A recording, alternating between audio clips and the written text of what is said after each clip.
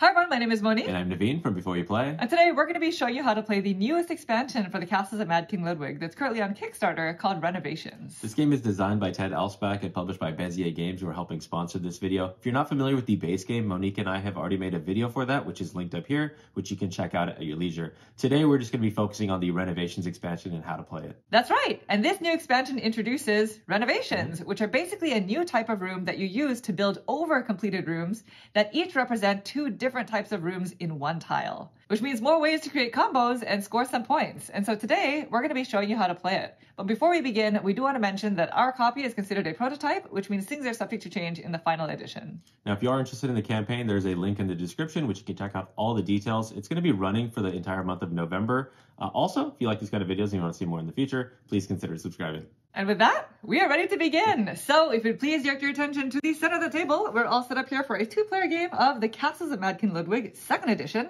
with the new Renovations expansion. When incorporating the new Renovations expansion, there are a few changes to setup. Mainly, you play with fewer room cards in the deck, and for each room tile you draw, you're going to place out an equivalent size of renovation tile from the new renovation tile tray. Now, renovation tiles are unique because each renovation has two different room types, which means for scoring bonuses, for scoring bonus cards, endgame favor tokens, and completing room rewards, each tile counts as both types. When playing with this expansion, the basic game structure remains the same, but the difference is that now during the auction, instead of purchasing one of these tiles, you have the option to purchase a renovation for 5,000 coins. Payment, by the way, still goes to the master builder or the bank if you are the master builder. Right. But in order to buy a renovation tile, you must already have another room tile in your castle of the exact same size. And the reason for that is because when adding the renovation tile to your castle, you must completely overbuild on a previously built room. Doing so does not lose you any points for that room that you covered, but from now on, that room is no longer in your castle. That's right. And so for all intents of scoring, you're now only taking into consideration the new renovation tile. Now, when placing a renovation tile, you still score all the points for it, just like when placing a regular room tile. In this example, renovating my salon to the 100-meter room will first score me 3 points for the tile,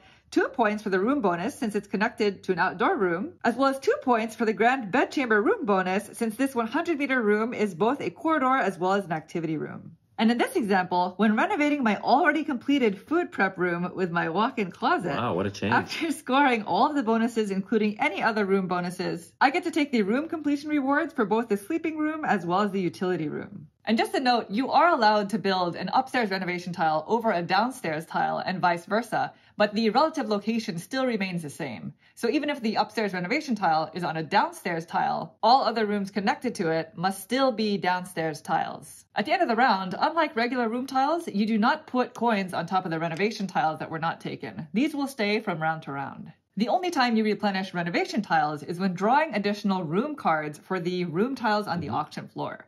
So now I'm the master builder. We're missing one room tile here. Yep, so I'm going to draw a room card. 300. It is a size 300.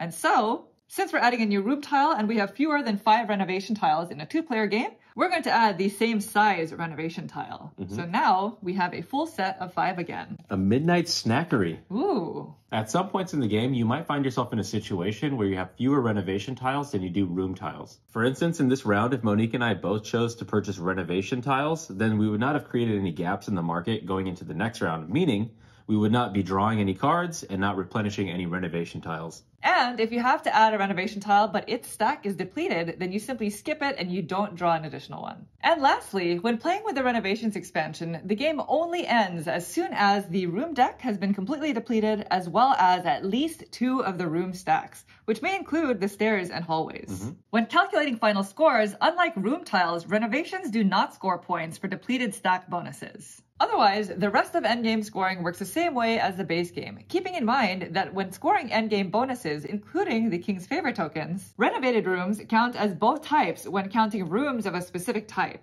For example, this renovation called the 100-meter room, is both a corridor and an activity room, which means it's going to count towards both of these King's Favor tokens. However, for favor tokens such as this one, which counts number of large rooms, this renovation only counts as one room. Well, there you have it. That is essentially how you play with the new Renovations expansion. If you have any questions about anything that you saw here today, please feel free to leave us a comment down below, and we'll try to get back to you as soon as possible. Now, the campaign will be running all throughout the month of November, so if you are interested in it, there is a link in the description down below. And thank you all so much for watching the video. We really hope you enjoyed it. If you'd like to see more like this in the future, please consider subscribing. Thank you. Thanks. Bye.